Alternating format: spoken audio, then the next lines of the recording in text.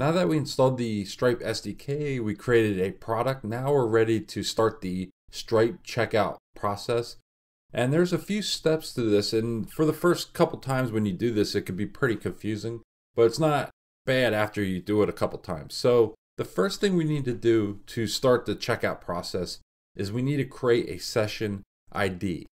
And to do that, we need to send in the price ID, and the way we'll do that is from our client or the Angular application. We'll send in a price ID to one of our own APIs.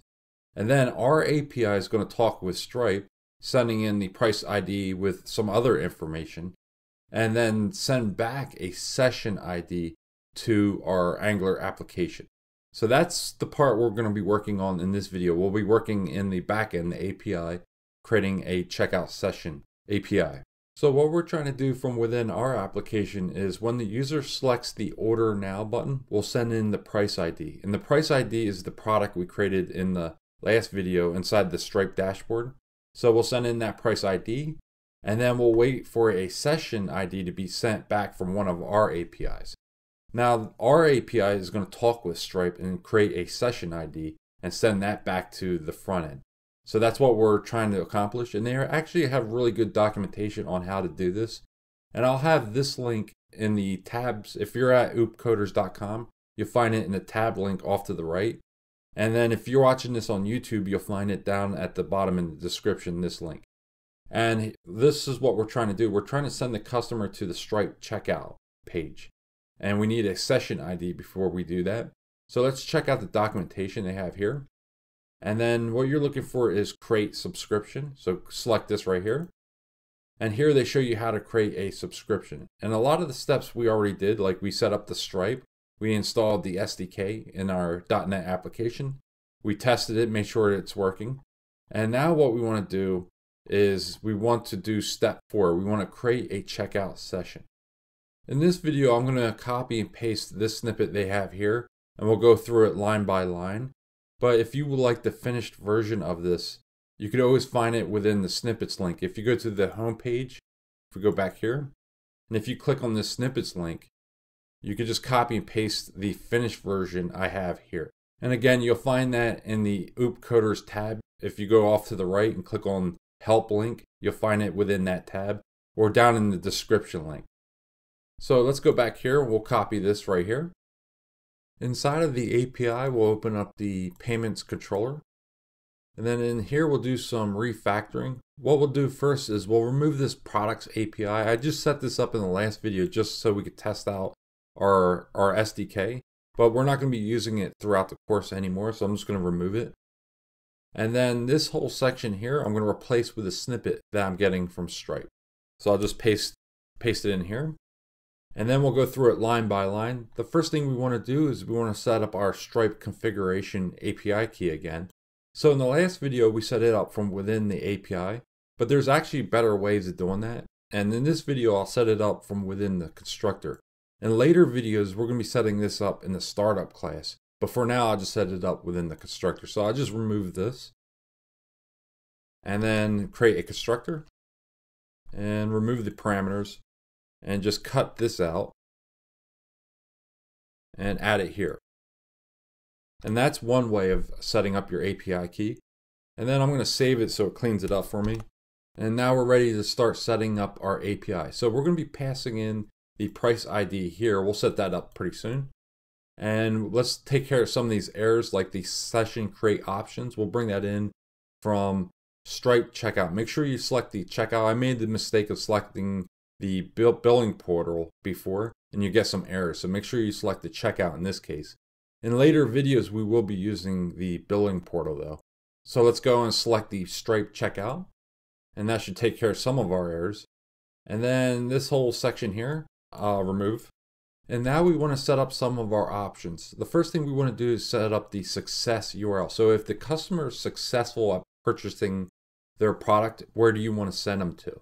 So here I'm going to manually put it in or put it in as a string. In later videos, we're going to refactor this and get this information from our app settings file instead of having it here.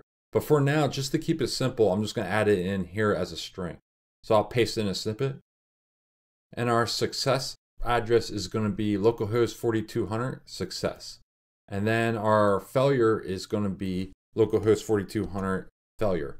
And again, we're going to be refactoring this in a later video, because if you're going live with this, you don't want to come in here and manually change these strings around. You want to get all that information from the app setting file instead of doing it this way. But just to keep it simple and just to get this running for now, we'll do it this way in this video. And then going down, we want to add in card and then also subscription. This is very important because this is going to be a subscription that the customer is purchasing. Then inside the session line item options, you can pass in the price ID. The reason we're getting this error is because we don't have it within this object yet. We'll create that in a second. And the quantity, in this case, it'll be just 1. Once you set that up, then we want to create our session service. And in this case, we don't need to pass in this.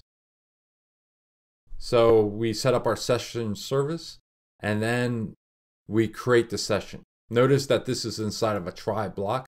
So if there's any errors, we'll get back a message from a Stripe exception, and we'll give back a real clean message letting us know what went wrong with creating the session. So let's add these properties, this price ID or this price, to our object. So if we go up here, and I already have this object created, the create checkout session request. If I hit F12, we'll create a property in here for our price. So I'll add that here. And then also this will be required. So we need to have this for this API. And bring that in from, and that should take care of our error for that. So if we go back here, we shouldn't be getting an error here anymore. And then let's set up our session ID within the create checkout session response. And I already have that object created. If you click on that and hit F12 or go inside the models, you'll find it in there. And we'll create a property for that. And I called it session ID. So that should take care of that error. Save this, jump back into our API. And now that error is gone. So this is the session ID that we want to get back. And then we can redirect the user to a checkout page once we get this session ID inside the client. And before we do that though, we'll go and take care of this error now. And we'll add this error message to our error message. So I'll open this up. And I called it message. Save this. That take care of that. And then go ahead and jump into the error response object I already created. And we'll add in our property here as well. That should take care of all of our errors. If we jump back here, and we shouldn't have any more errors within this object. So this should create us a checkout session ID. So let's test this out in Postman. Make sure you restart the application. So I'll open the .NET up, shut it down, and rerun it. And let's open up Postman. If you're following along with the GitHub project, you should find this Stripe collection file within the repository. You want to pull that into Postman. And then the API you want to open up is the API payment crate checkout, this one here. And this is the API we'll be testing out. So we want to pass in the price ID into the body. So I'll open this up. And here we want to pass in the price ID. So we want to make sure we get this correct. So let's go into our Stripe dashboard and get that. If we go into here and then go into the products, select the product that we created in the last video. And I made this mistake in the past. Make sure you don't select this ID. Make sure you select the correct price ID. So I'm going to select the price ID, not the product ID. So copy this price ID right here. And then let's go back to Postman. Add that in here. And we should get back a session ID. And we did. So this is what we're going to pass in when we're redirecting the user to the Stripe checkout. So you want to make sure you're at this point and you're getting back a session ID. So while we're here, let's test out our errors. Whenever there's an error, we throw a Stripe exception and we should get back a nice message. So let's hit send. And we do. So it lets us know that there's no such thing as this price ID. So that's good. So I'll change that back, make sure this is working again. So add that Q back in there, hit send. So you should be at this point before we move on to video 3.